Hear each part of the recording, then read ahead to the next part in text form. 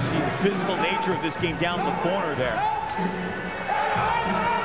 Keeley gets nailed big time right there by number 15.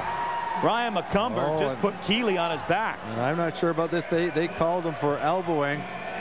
Let's watch this replay. I thought this was great timing, and yeah, possibly that forearm came up a little high.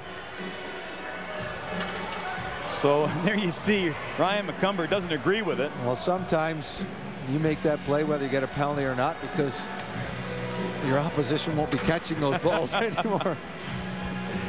As soon as Keeley turned around, he was in trouble. Take a look at it one more time here.